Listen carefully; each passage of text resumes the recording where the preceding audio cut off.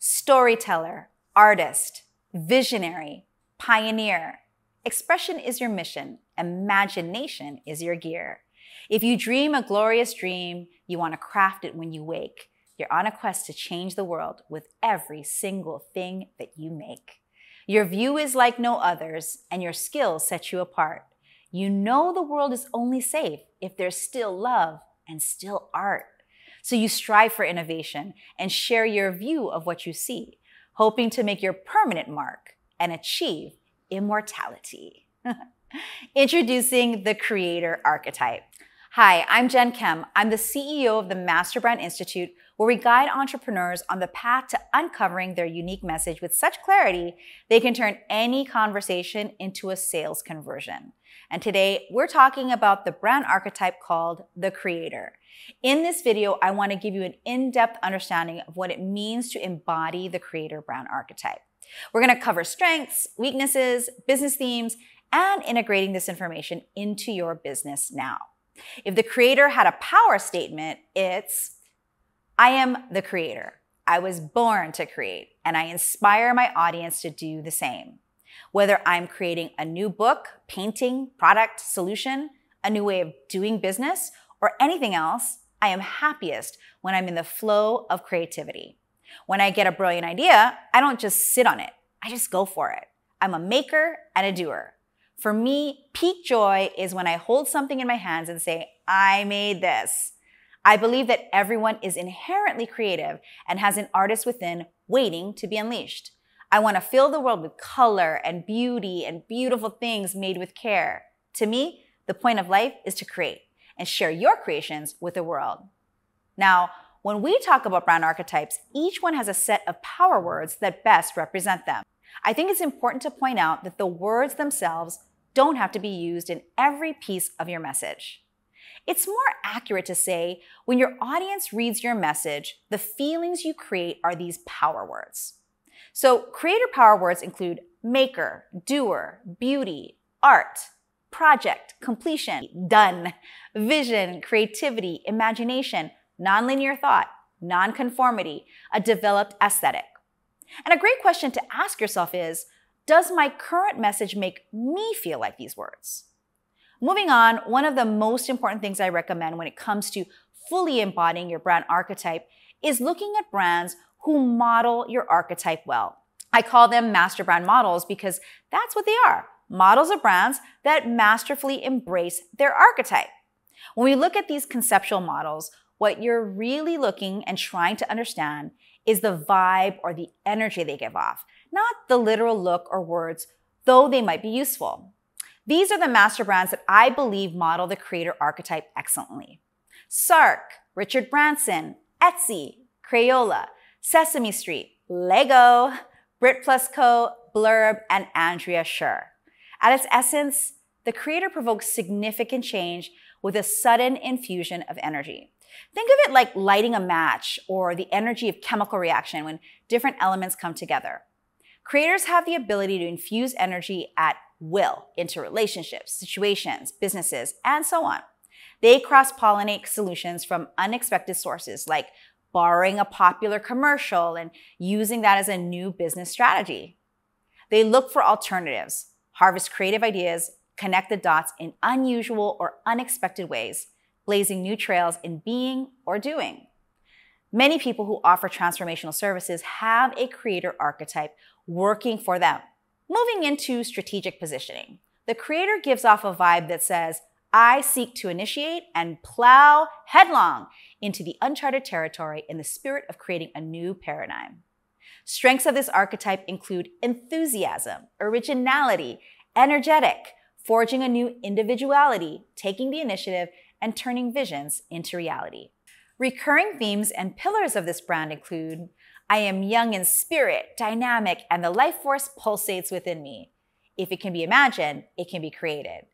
I break rules in the spirit of self-expression, not recklessness. Beautifying everything around me feels good. See, the Creator archetype is seen as the purest form of creative expression. They're often seen as a cultural pioneer, or frankly, the Pied Piper of the archetypes, because people follow them as what they create is so beautiful and enchanting.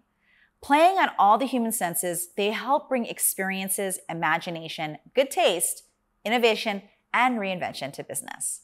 However, this is not an archetype that sits still. They are hardworking and dedicated in their quest to help their audience tap into their own creative expression.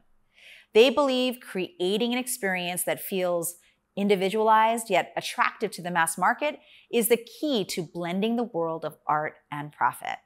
Of course, all archetypes have a dark side as well. In archetypal psychology, the dark side isn't a bad thing.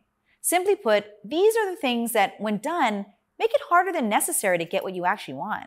So the shadow side of the creator is that even though others aren't ready for change to happen, the creator initiates it anyways.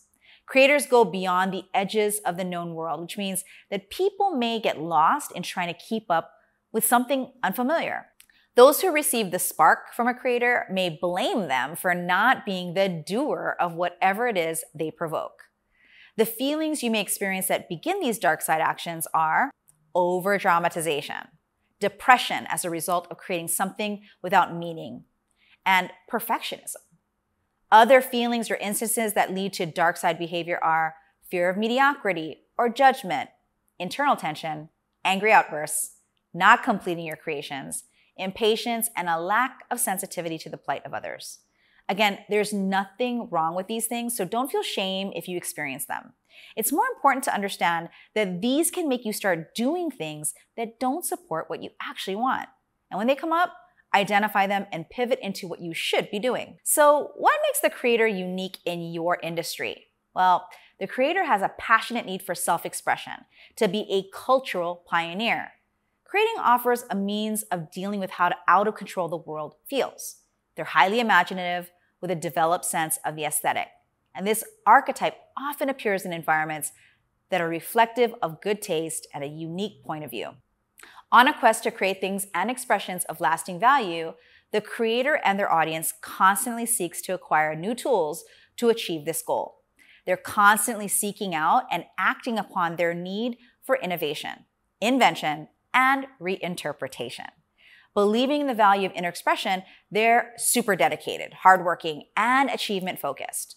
And a core differentiator is creators are able to bring visions to reality and use them to create meaning in the lives of their audience. Now, let's go ahead and integrate all these concepts into your business in a meaningful way, okay?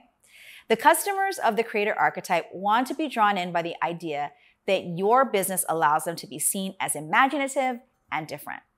Thinking of this idea, your audiences rejoice in applying your tools to create an energy that can't be ignored. The more they use your creations, the harder it is for them to say no. With enough momentum, they reach a point that no simply is an option with your brand. Consistently reminding your audience that anything they're willing to create is possible and to willfully borrow inspiration from you as you do the exact same is totally fine with them. The emotional phrases you want to stir up in your audience include, you sweep me off my feet with your raw energy. You take me to new places. You infect me with enthusiasm and a childish love for life. You help me bring my ideas to life. You make me feel like I can have anything I can dream up. Here are some of the key things that are not the creator's jam.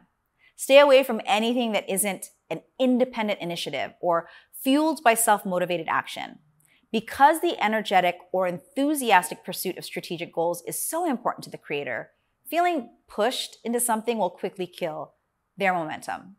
Keep far away from anything that invokes feeling of being static, out of the box, too straight-laced, or corporate-y. Some important things to remember as your creator is your audience sees you as courageous, enterprising, and willful. So use it to your advantage. Humans love how creativity soothes and heals the restless doer within. Through creativity, people build self-esteem because they get to experience something they've actually created with their own hands. The creator archetype gives their audiences the accomplishment energy of, wow, I did that. This is a feel-good trigger that makes your customers come back for more because it's all about them. By putting your client's accomplishment front and center in your marketing campaigns, it's easy to build a compelling, newsworthy brand. And finally, some feature and positioning angles to draw more attention for your offer are Create products that encourage self-expression, choice, options, innovation, or simply feels artistic. Focus on your freedom for your audience to build your own creation instead of using done-for-you options. Remind your audience of the time allocation when using your products to ensure they're able to finish creating what they start. And a final word for the creator. While you're creating an environment where clients create their own desires, make sure that you create experiences that allow you to do the same. Creators find structure and peace in their art. Build your following and revenue by bringing on a team that helps you execute in alignment with your vision. Make the investment in yourself to bring on support to systemize the company so that you can freely create. Now the question is, what do you do with this information we've shared today? Well, there are two options. First, if you're sitting here wondering, am I a creator? Then you're going to want to take my Brand Archetype assessment. This in-depth psychological assessment is the only archetype test on the internet that's been recognized by a top collegiate school of psychology. Basically, this is not some Buzzfeed quiz or clickbait you take for funsies. This is a deep dive into the psychology that makes your brand unique in the marketplace.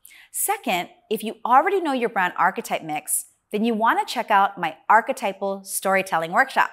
With over 6 hours of content, this in-depth program will give you both a conceptual and practical understanding of using your brand archetype in your business. By the end of it, you'll have identified several stories from your life that can be shared to attract more high-quality, high-paying clients. You can find more information about that down below. And that's it! If you found value in this content, please hit the thumbs up button below so we can get this video in front of more entrepreneurs like us who want to help get crystal clear on their unique message. And be sure to also hit the subscribe button and the little bell so you're notified when new content is released. I'm Jen Kem, here to help you elevate how the world sees, hears, and pays you. Until next time.